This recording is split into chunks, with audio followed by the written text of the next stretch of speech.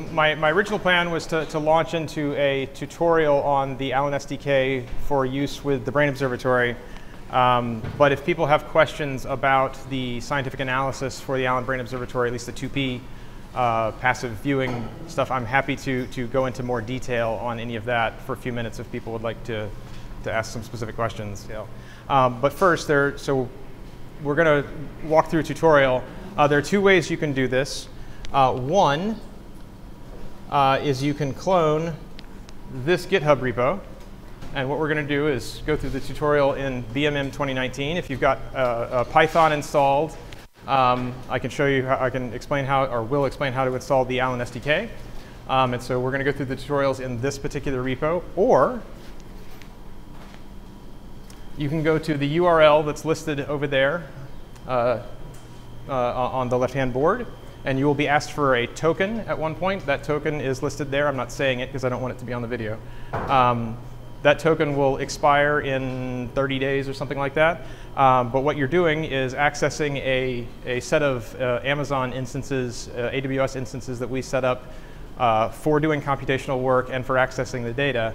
And you'll have access to not only the data that's easily downloadable, but all of the raw calcium movies if you want to analyze those things. That's something you can't easily do on your own machine. And I'm going to show you how to access all of that for a moment. So if you want to, go ahead and go to that URL and try to start up an instance. This is what it will look like after you've authenticated. It will ask you for a GitHub account. So if you have a GitHub account, it will authenticate with GitHub. If you don't have a GitHub account, you either need to make one or download the repo I described. So I'm going to go ahead and get started while people are setting those up, because it'll take a few minutes to get those instances running.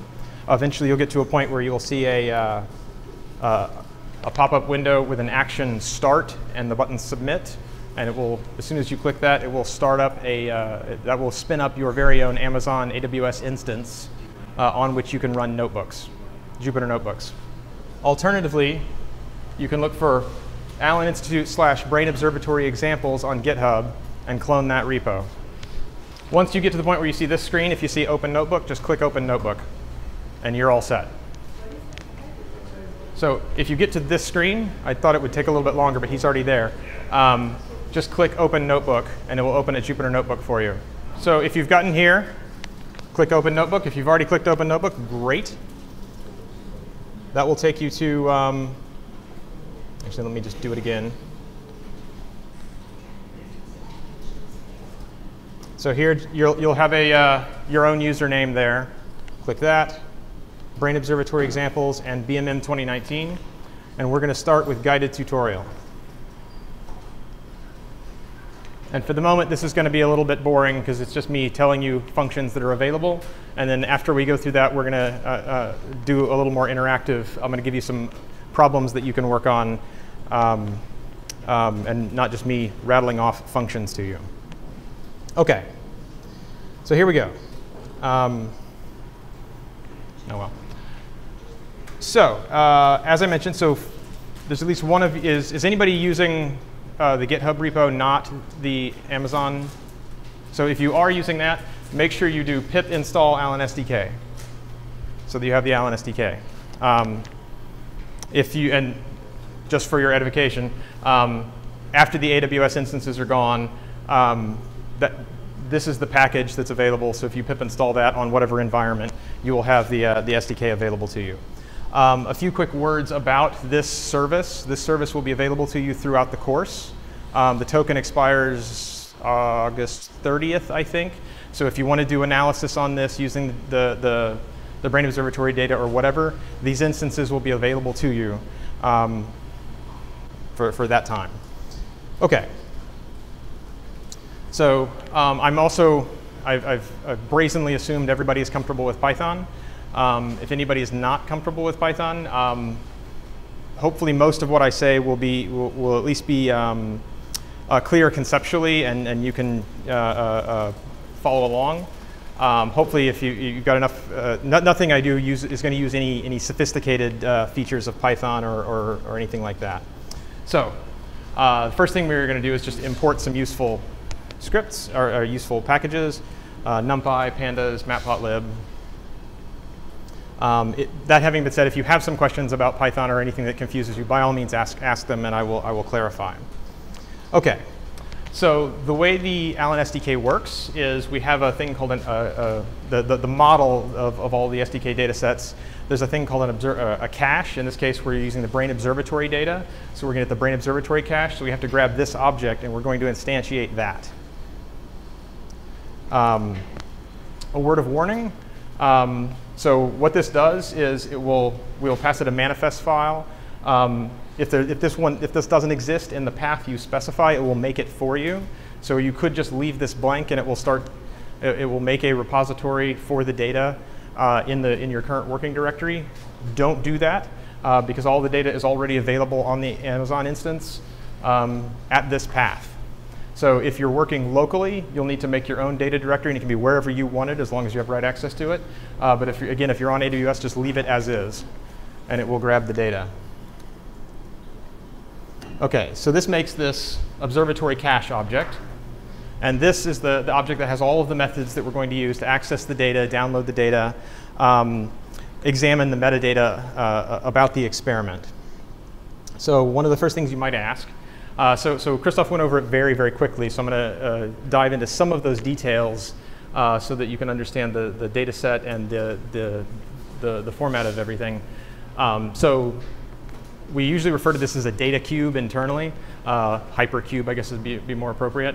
But there are multiple dimensions over which we took a lot of different, we did a lot of different recordings. One of those is the set of targeted structures or areas. I apologize for the somewhat bizarre nomenclature. This is our internal nomenclature for the different or different cortical areas. I can decode at least VisP for you, is what is normally called V1. But all of these others are the different higher order areas. You might be asking, if you're not mouse people, which I gather from the responses earlier, most people are not, where's V2, where's V4, where's MT, and I wish I could tell you.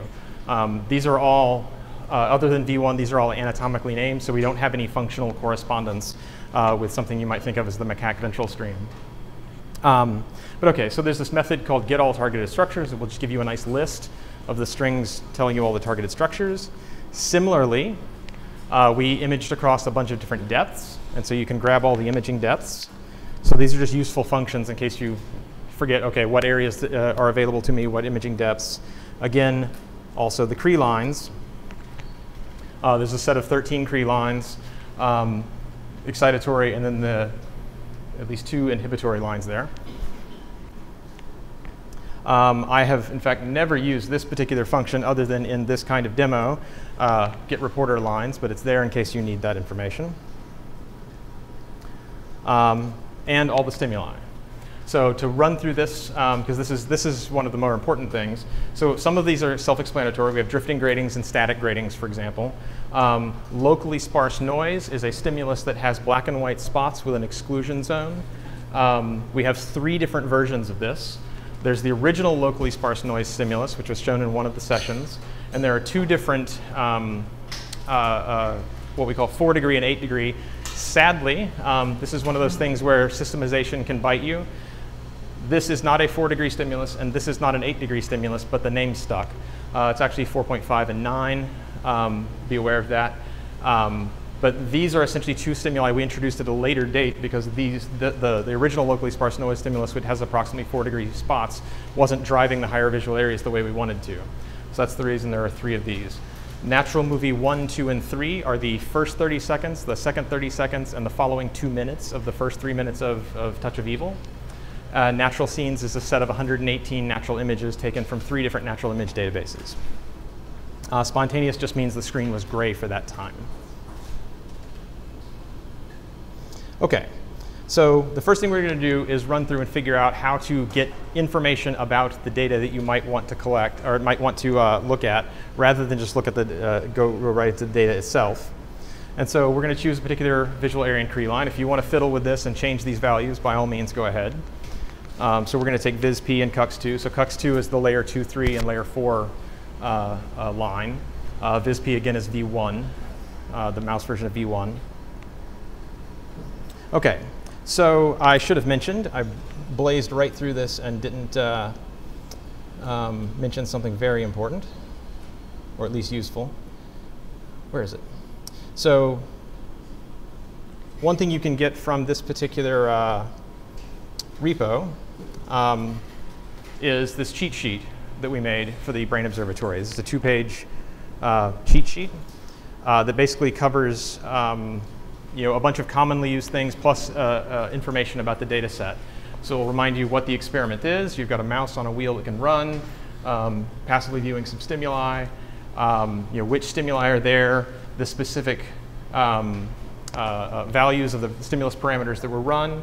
And the reason I went to this is the way the recordings are organized. So since we showed all of these stimuli, you can't pack all of that imaging into one particular session with the mouse. So what we do, because you can't leave the mice on the wheel for that long, they get stressed and the eyes foam over and so forth. So what we do is we separate that over 3 imaging sessions. There's a session A, a session B, and a session C. And we interleave the different stimulus blocks like so. So this structure is what we call an experiment container. And we have a function that will return all of the experiment containers. You could leave the optional arguments out and just get all of the possible containers, or if you want a particular visual area in Cree line or sets of Cree lines and areas, you can use these optional arguments to add a list of those areas and Cree lines, and you will just get the containers associated with those areas and Cree lines. Now, this doesn't actually give you any data in the sense of recordings, traces. This is just a set of metadata about these things. In fact, this is a list of dictionaries. There it is. Each element of the list is a set of data about those containers.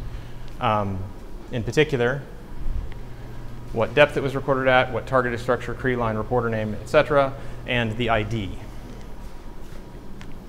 So every chunk of data or grouping of data, whether it's a specific experimental session or a experiment container, will have an ID that you can use to uniquely reference it. So rather than look at a list of dictionaries, let's make this a data frame. And you can see the information that we have about that container. OK, so let's grab a particular experiment container. This should be the first one on that list. And now we can use another function, getOfAsExperiments, that will just grab a list of actual sessions. So remember, a container is a session A, a session B, a session C. Individual experiments are one session. So getOfAsExperiments with no arguments will just return all of them. If you add a particular optional variable, in this case the experiment container IDs, you can get just those container IDs. In this case, one container ID, which, recall, I described a container as being a session A, session B, and session C, so it shouldn't surprise you that the experiments that get returned, there are 3 of them. One has session A, one has session B, and one has session C. And just in general, so you might want to slice this in a bunch of different ways. One thing that sort of I wind up commonly doing, depending on what's happening, is I'll just grab this entire, I'll leave out the optional arguments, grab the entire thing, and then I'll grab a data, make it into a data frame and slice this in some way if I'm looking for, sets of Cree lines or sets of session types or whatever. OK, so here's how the containers break down. Again, session A, which has these particular stimuli, session B, which has these particular stimuli. And then we have 2 different types of session C based on which kind of locally sparse noise. It'll either be the one normal locally sparse noise or a combination of the so-called 4 and 8 degree locally sparse noise, which are really 4.65 and 9.3 degree. If I'm going too fast, by all means, slow me down, ask questions. If I'm going too slow, by all means, tell me to speed up, as you wish. OK. So there's also an optional argument to OFAsExperiments, which is stimuli, which will grab particular stimuli. In this case, because I'm asking for natural scenes and this container ID, I only get 1 left, because there's 1 session that has natural stimuli. And the important thing to know here, or at least one of the important things to know here, there's the container ID, and there's the ID for the session. This is the number you need to have to grab that particular actual data set. So we're going to save that into a session ID. So now, actual data. Get OPHYS experiment data with the session ID will actually download the NWB file that contains that particular data. If everything is hooked up correctly for the AWS, this should just return instantly. If you're using this locally or if you've got your path set up wrong, you'll get a warning that you're downloading data. If you want to be downloading data, like if you're on your own local machine, that's fine. Everything's working as it should. If you're on AWS and you're downloading data, something's wrong, go check your path. OK. So from here, a lot of it's pretty self-explanatory and well-documented. You can just tab complete get underscore the methods in this data set object. Let me step back. This will return a data set object that points at and grabs all of the information that's in the NWB. So Christoph mentioned NWB. We're actually not going to use them directly. These are NWB files in the background, but everything here just grabs them through this API. So you just need these function calls that are going to grab this information for you. So in this case, this data set object has these get underscore methods that will grab things from the NWB file. You've got specimen IDs, indices, fluorescent, and a bunch of different kinds of traces, demix traces, DFF traces, et cetera. The reason there are all those different kinds of traces is that these are different steps of the processing. The one you'll wind up wanting, and we'll go through this in a second, is get DFF traces. That's the final stage of what we call our processing. But if you wanted things sort of before neuropil subtraction or before demixing, or you just want the actual raw fluorescence traces, which is what get fluorescence traces is, that's all available to you. And we'll step through a bunch of these, but it's possibly worth your time just poking through these to see what's available and what's not. OK. Yes? So everything that we've talked about so far is sort of identifying what information is available and how to access it. Yep. That's right. Yep. That's what we're doing. Yes. OK. So let's actually access that information now. So for example, you've gotten your data set. And you could have arrived at this in a bunch of different ways. The way I described it is you start looking through the experiments and you want to slice it in some way because you want such and such a stimuli, or you want such and such an area or Cree line or layer or something like that. So you've made these selections, and now you've got a set of experiments, or one particular experiment. And so you can get a quick look at what cells were recorded by looking at the max projection. And so we can plot that. Now, of course, this is just an image. This is a max projection of the calcium movie, which is, all of these are roughly 70 minutes or so, depending on exactly which session we're talking about. But of course, that doesn't tell you the actual cells. That's just a picture. So there's a thing called get ROI mask array. And I want to warn you, there's a thing called get ROI mask that, in my opinion, is basically just useless. This is a historical thing. So this is the thing that I find more useful. It's actually just a NumPy array of the masks. And so that returns an array that is number of cells by image width by image height, or height by width. And so if we just plot that on top of each other, bam. So these are all the cells that were actually segmented. So I should note, in terms of the content of the data and how we processed it, this is not every cell that any image segmentation algorithm could possibly find from the calcium movie. So when we process this, we have a set of processing steps that happen. One of them is a segmentation algorithm that grabs everything that kind of looks like a cell. Another is a filtering step that removes things that we think are not cells. It removes things that are probably dendrites or various processes. And so we try to get the things that are actually just soma. So for example, if you have your own particular segmentation algorithm you want to try, by all means do that. But know that the thing you want to compare it against is not this set of cells. It's something that's actually not available to you. It's available to you, but it's not in this file. So your segmentation algorithm will find things that aren't pictured here. And we found some too. We just threw them away because we wanted this to be somas and just regular cells. OK. So, yes? So we're looking at a particular experiment. Can you give us some background about what, like, if this was a general imaging experiment on a mouse, very visual stimuli? Yeah. So let me run over to my cheat sheet here. Right, so, yeah, sorry, I guess I went, this was too fast and too compressed. So all of the data we're talking about is a set of sort of industrial scale experiments where we have the mouse head fixed in a calcium microscope on a wheel with a monitor, over here. It's being imaged for roughly 70 minutes, depending on which of these sessions is being shown. Every experiment is one of these things, and they're grouped in this container way that I've described. It's passive viewing the whole time. The mice aren't trained to do anything. They're not required to do anything. They're not required to pay attention. They're not required to run or not. Some of the mice run all the time. Some of the mice run never. Most of them sort of half and half. That's the general setup of the experiment. And so for each one of these things, we do this imaging, and then we send the calcium imaging, which gives us some 70-minute movie. We send that through a set of processing steps, motion correction, denoising, trace extraction. The traces go through demixing and neuropil subtraction, et cetera, until at the end of the day, you wind up with these DFFRF traces. And all of that, the metadata for that, the intermediate processing steps, all of that goes into this NWB file, which can be accessed by this SDK. Did I leave anything out? Good, excellent. Sorry about that. OK, so speaking of said traces, here we go. So this will return two things. One is the set of timestamps.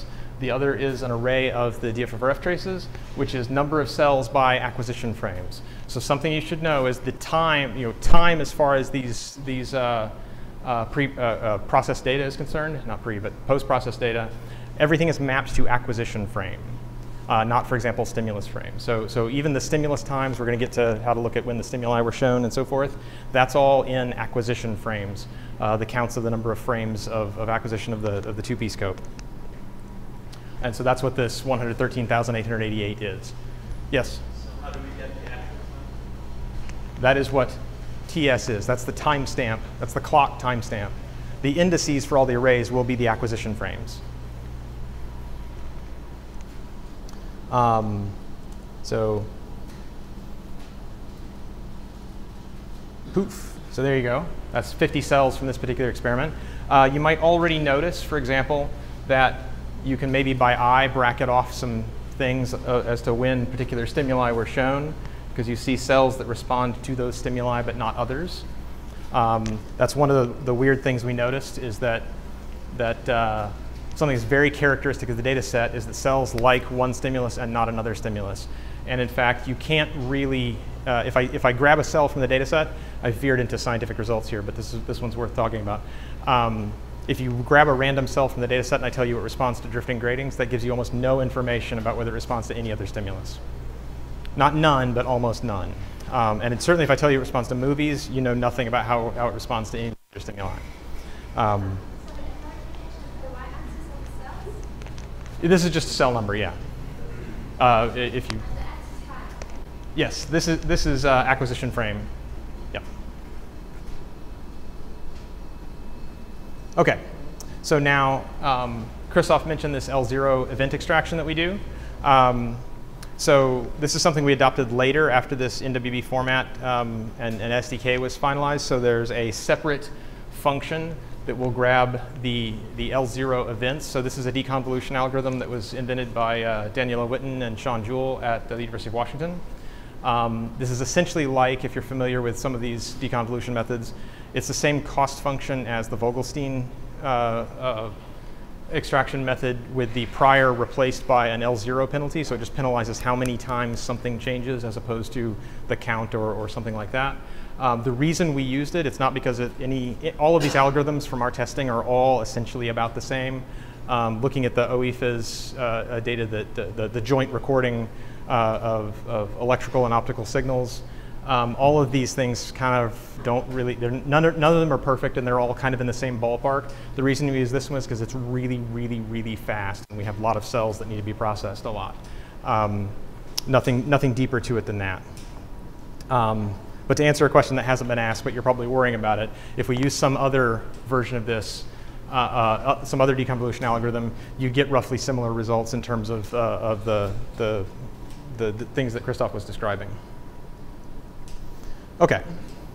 So, but the important thing to note here is this, you won't get the OFIS experiment event, and we call them events because they're not spikes, obviously, per Christoph's discussion. So yes. All right, so if we plot these instead, unsurprisingly, it looks very similar. Perhaps it's easier to bracket off where stimuli were shown. So let's ask that question. What's going on with the obvious bracketing there? So there's a thing called a stimulus epoch. A stimulus epoch is when a particular drifting, grading, natural scenes, whatever is on the screen. And so there's a table called the stimulus epoch table that you can return. And it will tell you, there we go. This gives you a data frame that tells you what stimulus was on, in what order, and the start and end acquisition frames of that stimulus. So static grading started at acquisition frame 747 and ended at 15,196, et cetera. So what's the sample rate? I'm sorry? What is the sample? 30 hertz. Yeah, acquisition frames are required at 30 hertz. OK.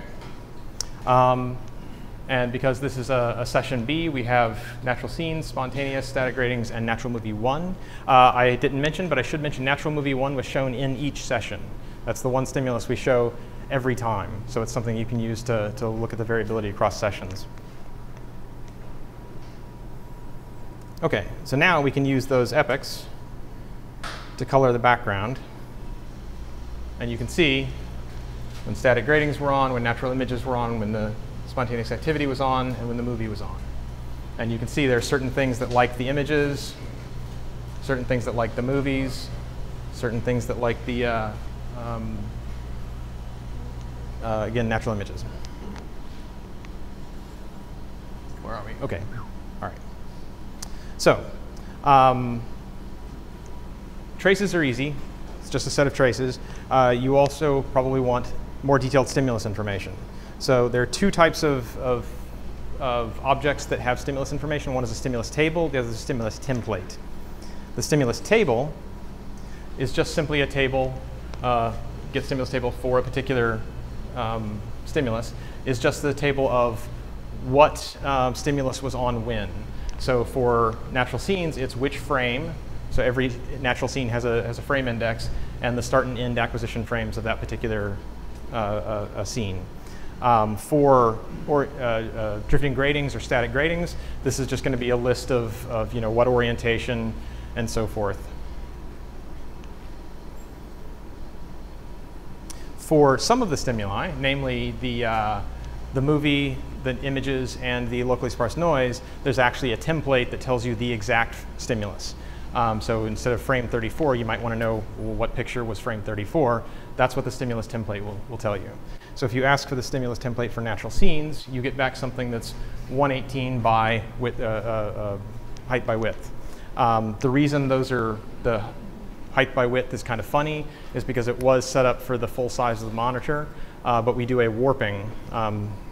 So the monitor is 10 centimeters or 12 centimeters from the mouse's face, and so that's enough to sort of distort optically the image, and so we correct for that by warping the image, so the image will still look flat.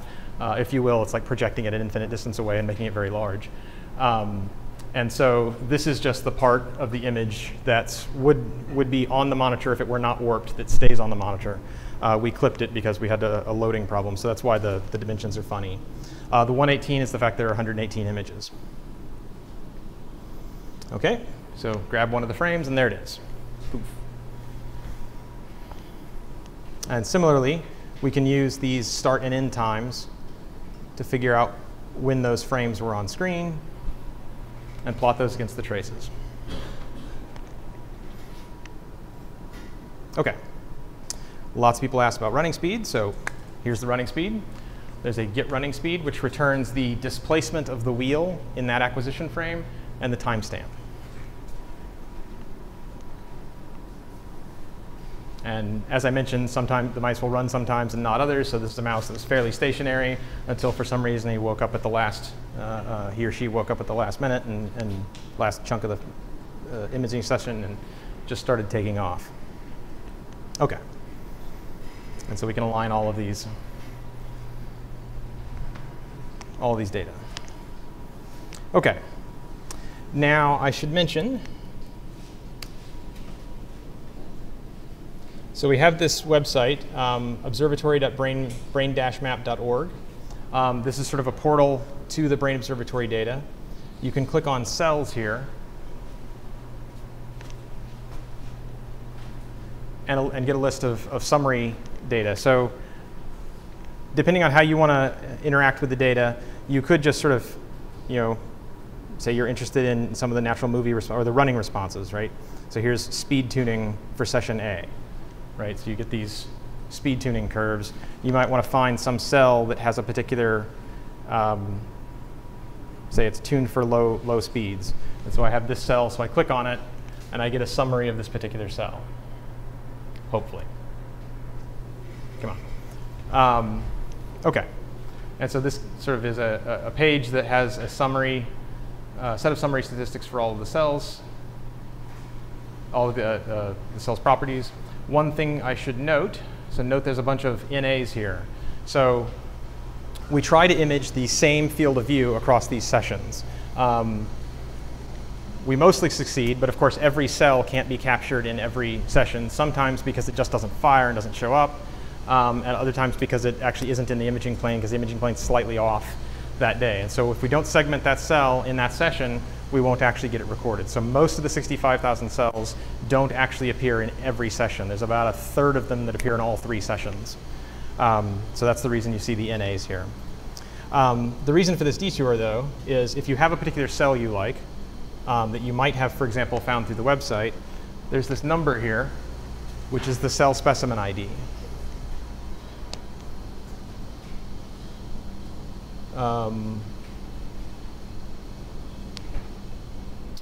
That's actually a unique number that every cell gets assigned.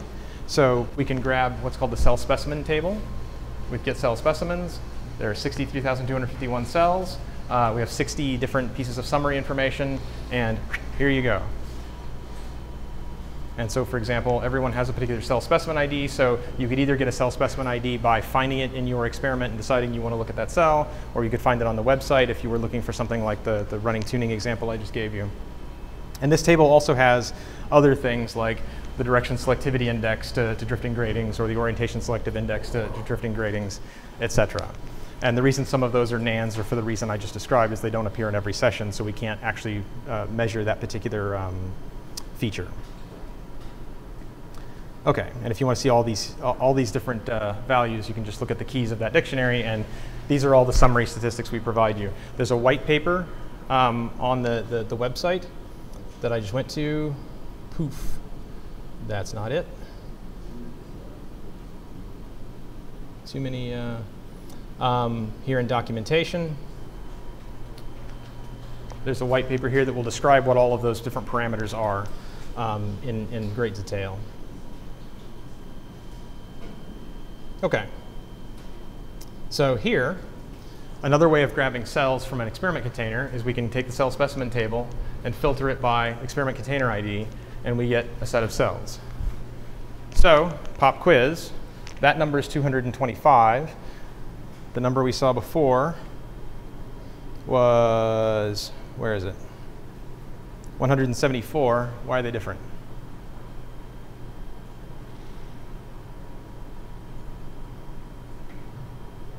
These are supposedly all the cells from that experiment container.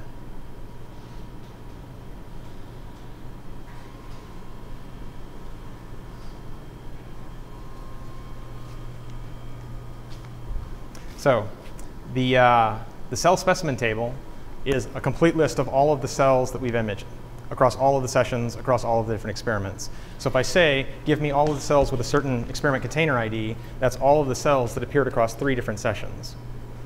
There's 225 of those for this particular container ID. Before, we just looked at session B, which told us only the cells that appeared in that session for that experiment container, which is a subset of the 225.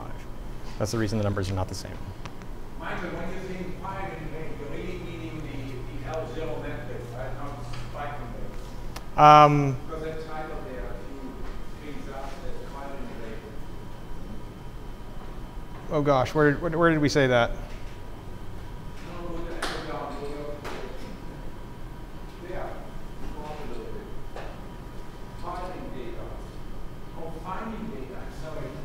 Okay, good. I was like, thought I had zoned out of my own presentation.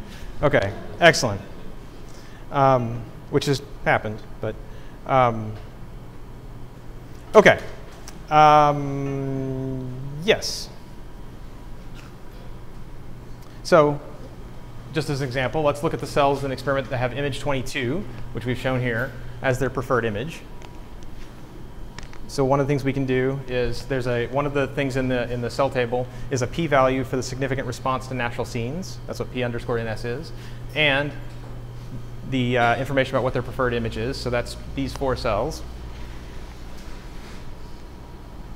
Something I should mention, because it will be very important and it will be a problem if you dig into the data.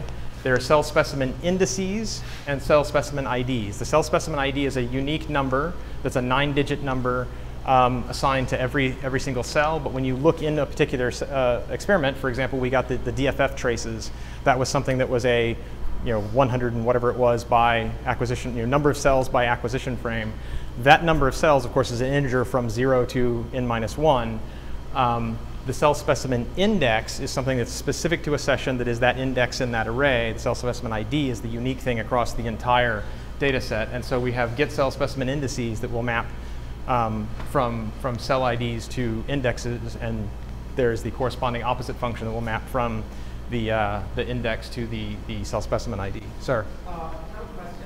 Do you have any idea on average how many times each of these natural images were shown for the same neuron? I can do you better than one on average. They were shown exactly 50 times each. 50 times. Unless the experiment was cut off for some reason. But the session definition was every one of the 118 images was shown 50 times. That information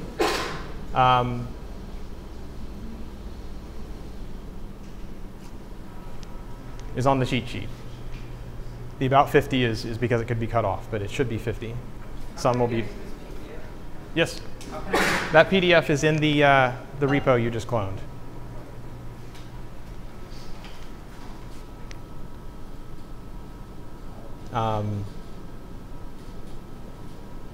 Yeah, just to make sure that's clear. So at the top level of this Brain Observatory examples repo, there's this visual coding 2P cheat sheet.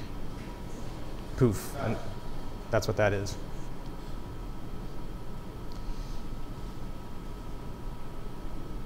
OK. And so here we can plot, when image 22 is shown. And similarly, we can grab the individual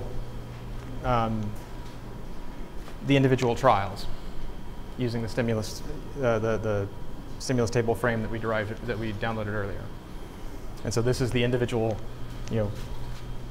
10 frames before the stimulus, so many frames after, and each individual showing a display of that particular image. And so note, back to science for a second, this kind of weird thing that there's a bunch of trials where it just doesn't care about that image. It looks like it's just not responding, and then a few trials where it is responding normally. Well, normally. OK.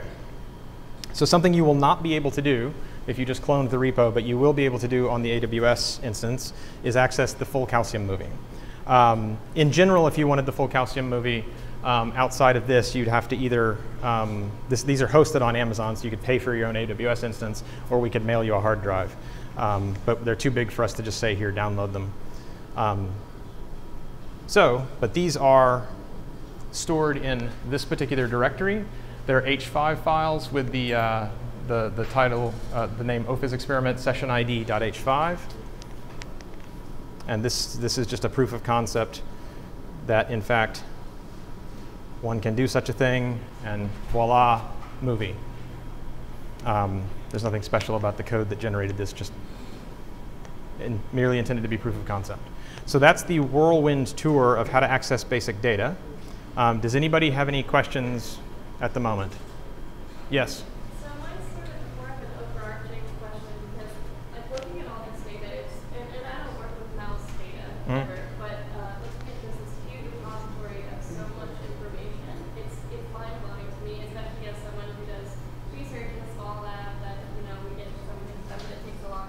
Yep. So from this compilation of so much data, have you found any hypotheses that have come from research labs that seem to be supported from like smaller research, but that has been like falsified through this huge collection of information? Kind of depending on your perspective. So let me switch to some slides here along those lines. So this is sort of what Christoph was getting at with the discussion of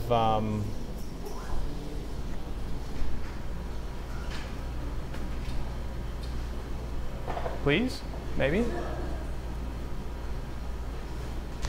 Hey, there we go. Okay. So right, when we went into this, we had this sort of perspective that right, we know how V1 works. We know what simple cells are. We know what complex cells are. This should be easy. We thought we would just survey this thing and get this big picture, and then maybe figure out what the higher visual areas are doing, etc. And all of that kind of fell on its face, at least as far as I can. My perspective is that's what happened. And this is one, there are many different ways of seeing this, I think, in this data set. This is one way of looking at it, where you take what I would like to call the standard model, right? It's got simple type things and it's got complex type things. So if you had traditional simple and complex cells, this model should take care of you. It's also got the running speed involved in it. And you get nothing out of this, right? Now, depending on perspective, you might look at that and say, well, we've done this, we know. One of our referees just, oh my God, said everybody knows this information already. But I think there's a stronger point to be made here, which is, let me actually, I'll come back to this in a second. So I'll explain these different things in a moment. But we have these different classes of cells, and I just zoomed through all the slides that explain where those classes come from. I'll go back in a second. Where the things that we identify as nones, meaning they don't reliably respond to any of the stimuli, that's a third of the data, right? So that meaning, so that there are two statements here. One, a third of the data, the cells do not reliably respond to any of the stimuli we showed. And we showed a pretty broad range of stimuli. And in particular, we showed stimuli that if you have the sort of standard picture of low-level vision that says, I've got some sort of local frequency decomposition, basis function, yada, yada, yada, then if you respond to a drifting grading, you should respond to a natural image. And what's wrong with the world, right? This should all hang together. Instead, there are things that respond to only one of those sets of stimuli in combinations that don't make any sense. Meaning they respond to the drifting gratings, but why not respond to that same frequency in the natural movies? But we have, and unsurprisingly, if they don't respond, you would not expect the model to predict their performance, and by God, that's what you get. But then you get pictures like this, where everything that we have these sort of all cells where they respond reliably to every one of our stimuli. This is about 10% of the data.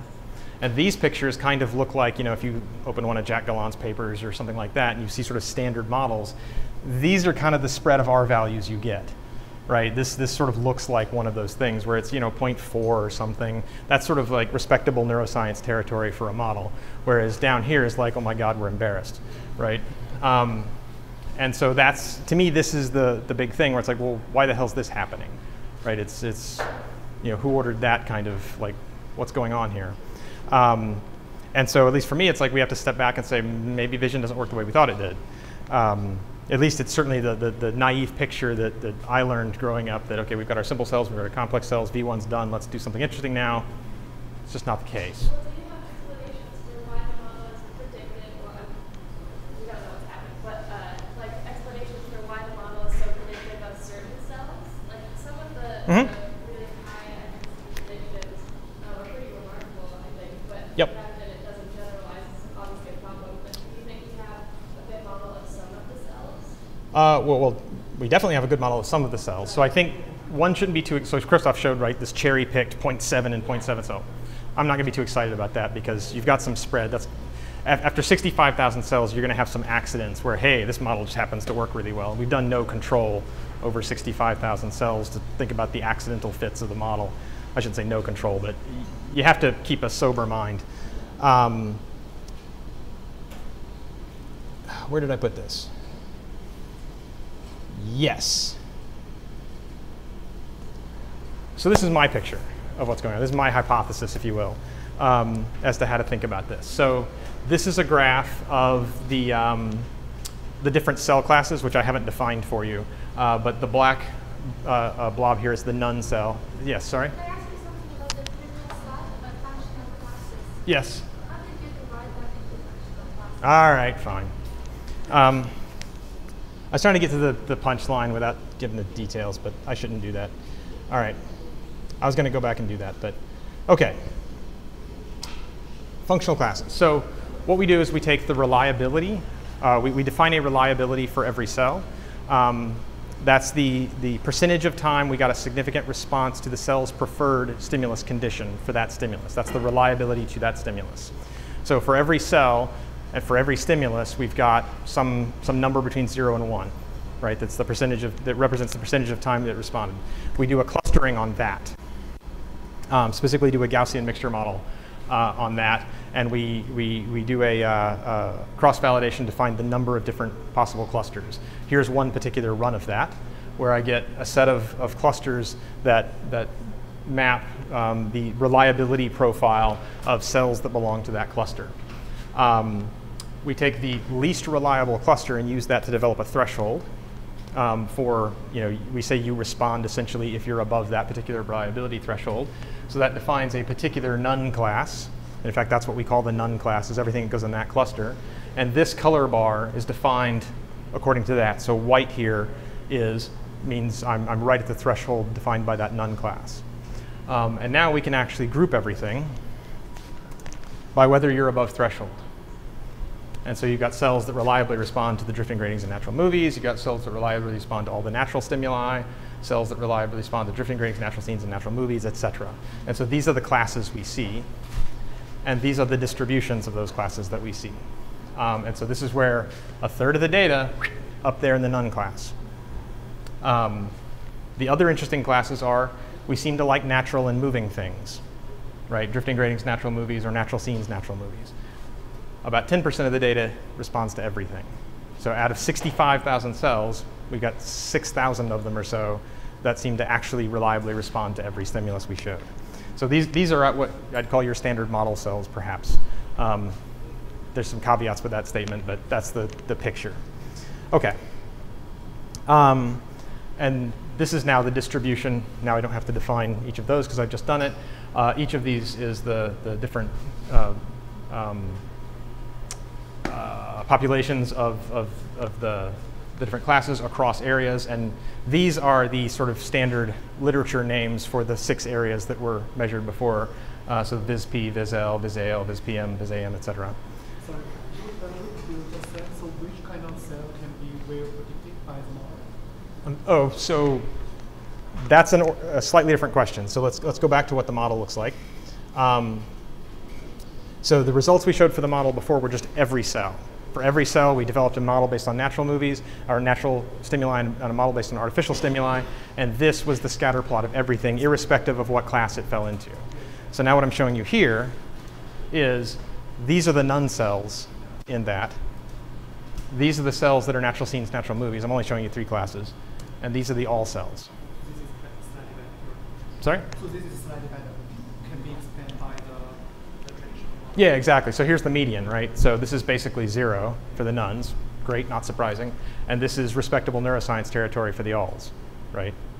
Not great if you're Google or something trying to predict people's email, but fine for neuroscience. Different standards. So back to what I would suggest is possibly going on. I think this picture can explain things a bit. So what I've done here, this is VGG16, and these are 25 randomly chosen units in the first 3 pooling layers, and I've computed their optimal stimuli. So a standard thing you'll see is people say, hey, I trained my model on blah, blah, blah, blah, blah, and look, the lower levels look like simple cells. Great, right? The brain must work that way. So here's this version of that for VGG16. Note that when you're somewhere in the middle, you get a set of cells here, some of which kind of look like Gabor cells, most of which do not. If you do the same thing with, say, AlexNet, actually not the same thing, but if you take, say, AlexNet and you start doing physiology with it, like let's measure receptive fields and so forth, you get a lot of beautiful simple cells in early layers, as you'd expect, but the percentage of simple cells starts going down as you get more complex features, right? So you get some things that just because of scale invariance and whatnot, or partial scale invariance, look sort of like Gabor type receptive fields, and the rest of it looks like garbage because that doesn't respond to that stimulus in any useful way. And so I would suggest to you that this is actually what's going on, is that, per Christoph's discussion of selectivity, that you send your electrode in, you wait for it to make a sound, you're going to find the cells that respond to stimulus you're showing it. And so you're going to find the things that look like simple cells if you're using those stimuli. And so owing to this, if you're somewhere in the middle of one of these hierarchies, those are the cells you're going to find. So if V1 is in fact much higher order than we thought, and it operates kind of like this, you expect some small fraction of it to look like the standard model, say maybe 10%, picking a number out of nowhere. And the rest of it is going to look like something else that won't respond to your stimuli, right? Or it'll respond very sparsely because, for example, in VGG16, if you look at the response sparsity to natural features, I'm drawing it as going down, it goes up because the selectivity to features gets more precise and more specific. So for the long cell, that doesn't respond to natural stimulus or natural things. Sorry, say again? So for these null cells or for these long cells, is that consistent? Not? It's like it doesn't respond to any picture, to any? The none cells are defined by the fact that they do not reliably respond to any of the stimuli. And it's consistent across all the data sets? Yeah, that's right. 1/3 of the data. So you may have seen these various tricks people like to play that we can argue about in terms of the utility of these things or the specific meaning of these statements. But people try to compare representations in neural networks with actual brain representations. And so here's a version of doing this kind of thing with the Brain Observatory, where you take what's called representational similarity analysis or representational dissimilarity analysis, depending on which paper you look at. And if you do this kind of thing, just for those of you who aren't familiar with this, basically what you're doing is you're comparing the entire representation by looking at how the similarity of different images matches, or the dissimilarity of different images matches across the entire population representation. And you compare those two things to each other between, say, some layer in a deep network and a brain representation. And so if you do this for the Brain Observatory with VGG16, these indices are pooling layers. And so you see all the different colored lines here are different Cree lines in areas and layers. You wind up with the peaks of these representations being somewhere in the middle of VGG16, which is like layer 10. Right, the third pooling layer is like layer 10 or layer 11, not the first few that supposedly all look like simple cells. Can you say it louder? Yes, so I'll just restate the whole thing. So if you, so each of these lines here is the representational similarity correlation between VGG16 in the corresponding pooling layer and the corresponding Cree line layer area of the Brain Observatory, and the peak tends to be somewhere in, like pooling layer 3 or 4, which is something like 10 or 11 layers deep into VGG16. It's not the first few layers, right? And this is a general. There's nothing special about VGG16 here.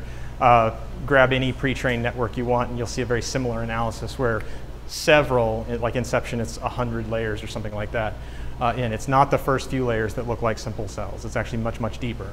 And so I would suggest to you that mouse cortex looks higher order than we expected. Now, whether that's a mouse-specific thing or just vision doesn't work the way we think it is a different story, because I can't compare this. We don't have this experiment in macaques, for example. And as I've often said to people, we also don't, for example, put macaques on treadmills and things like that. Different class of experiments. So what do you think, why it seems to have this shape? So the reason I think it has this shape is because of this phenomenon here, where, right, you actually have a lot more complex features, and it's matching the representation appropriate to those complex features. No, why it seems to have a U shape? It actually is like increased at the peak Yeah, because it's most similar to those things in the middle. But then it decreases. Right, because it gets less similar to them. Right. The things, so for example, right, none of these correlations are perfect either, right? They max out at like 0.4. So I don't, by any stretch of the imagination, imagine VGG16 or any pre-trained network looks like the mouse. And so at some point, you're just going to get features that are more specific to solving the ImageNet problem rather than doing anything that the mouse is doing. And so it's going to get more and more similar and then drop off. So to me, the interesting part is where it gets most similar, not the fact that it drops off or anything. Yes? It's nice to remember that the retina topography of the ganglion cells, that they also tend to show more complex functions, for example, movement, which you don't see, for example, in primates. Right. Do you think that has something to do, that there might be just more sophisticated preprocessing potentially? It's possible. So the one more piece of data I can hand you is, so one of the things we tried to do is take a version of VGG16 that we just sort of crush, right? Because VGG16 is too big to fit in mouse cortex. So if you take something that kind of has the number of units that you'd fit in, say, layer 4, just imagine that there's a naive feed-forward circuit, which is just going through layer 4 of the first few areas, and say, that's all the units I get. I have to somehow make something that looks like VGG16 with only these units. If you do that, you wind up with a network that tries to get as complex as it can as fast as possible. So even though it's very, very shallow, its sparsity goes up very, very quickly because it's still trying to solve the ImageNet. When I say train, I mean train on ImageNet, so it's doing the exact same thing. And it actually does pretty well. It gets like 50, 60% on ImageNet with this really just terribly anemic network. But you wind up getting more complex representations. And so it's entirely possible that this is just simply the fact that mice don't have a whole lot of brain. And so they have to solve a complex problem with very few resources, and that's how you have to do it. So that's my perspective as to what's going on. Yes? Could you also explain again what computational similarity is? Yes. Do I have a slide for that? I have a really high-level slide meant for people who are not computational. Sorry. So what happens, let me explain the computational part. So what you do is you take an image-by-image population correlation for a given layer. So you take your VGG layer 5, for example. You show an image, you show another image, and you compute the correlations of that. So you have this image-by-image correlation matrix. That's your representation for layer 5, say. You do the same thing for some other thing, some V1, layer 4, whatever.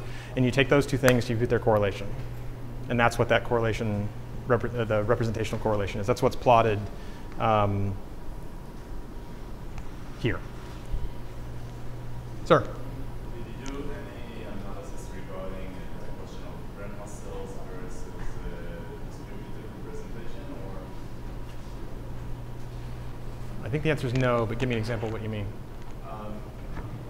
Just as you tackle like this question of do we have the visual system representation figured out or not, and did you use like the amount of data that you have? You have a mouse that saw the same movies or images over and over again.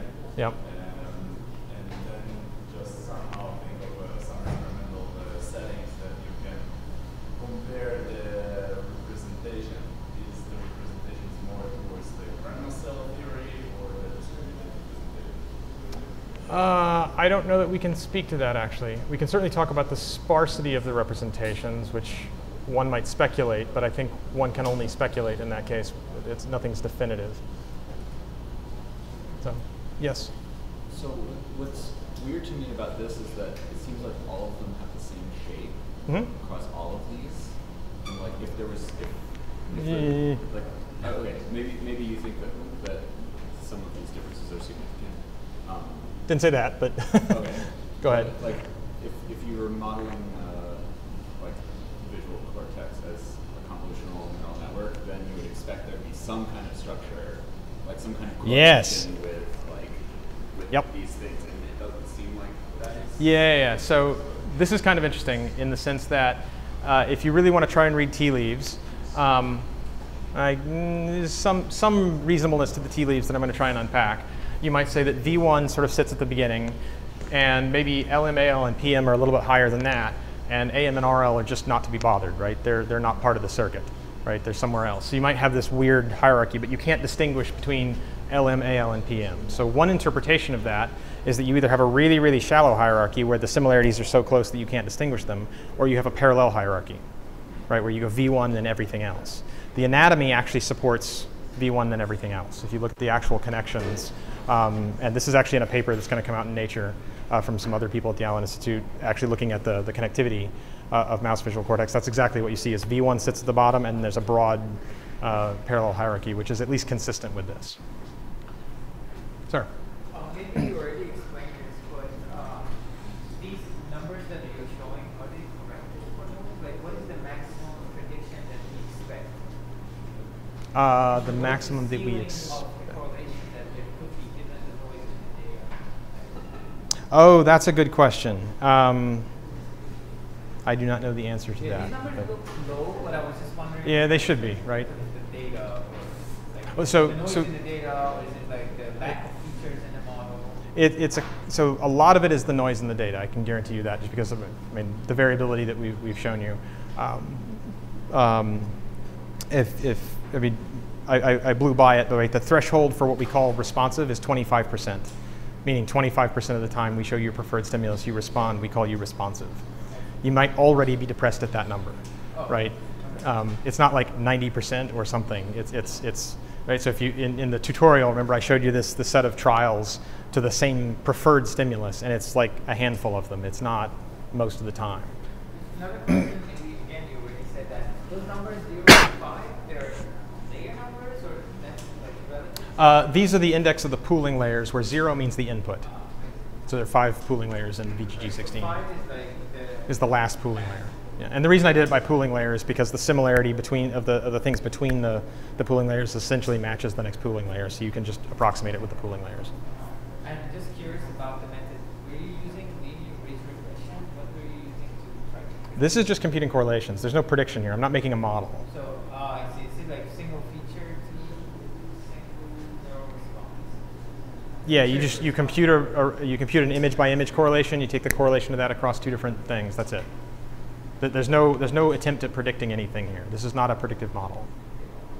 This is just simply asking how close 2 things are. Got it. Sir?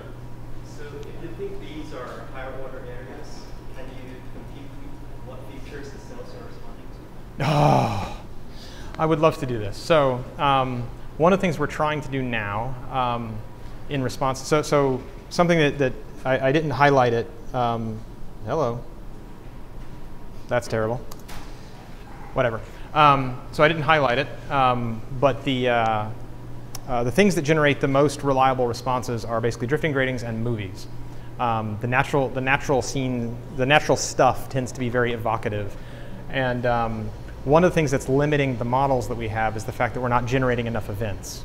And so what we're trying to do now is use the advantage of calcium to go back to the same cells day after day after day to just show hundreds of minutes of dense movies with lots and lots of features. So if this perspective is correct that I've been showing you, then we should actually be able to make a really good model with just hundreds of minutes of movies.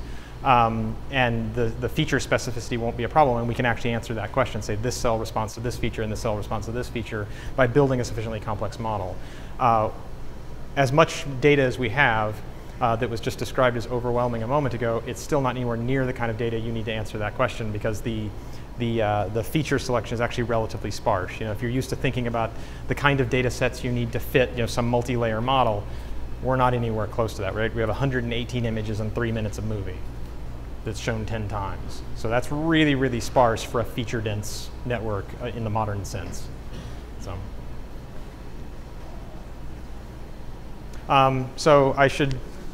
this went in a different direction than I had planned, which is cool. But people should be aware that there is this other thing actually called tutorial, and it is nothing but a homework assignment, if you will. So if you want to actually get some, build up some chops using the data set, this will take you through some simple things of computing tuning curves, and it's nothing complicated, but it sort of leaves it to you to solve everything. And when and if you get stuck, hello, there is a, oh, it's not up here. I can put it up here though. There's a solutions notebook that has everything pre-filled out that you can refer to, because this is essentially blank. It's just the questions, but those have the solutions. And I'm here through Tuesday morning, so if you have any questions, want to go into anything in more detail, want me to help you deal with the SDK or whatever, I'm happy to help. So we're at noon here, so I guess we should stop. So thanks a lot.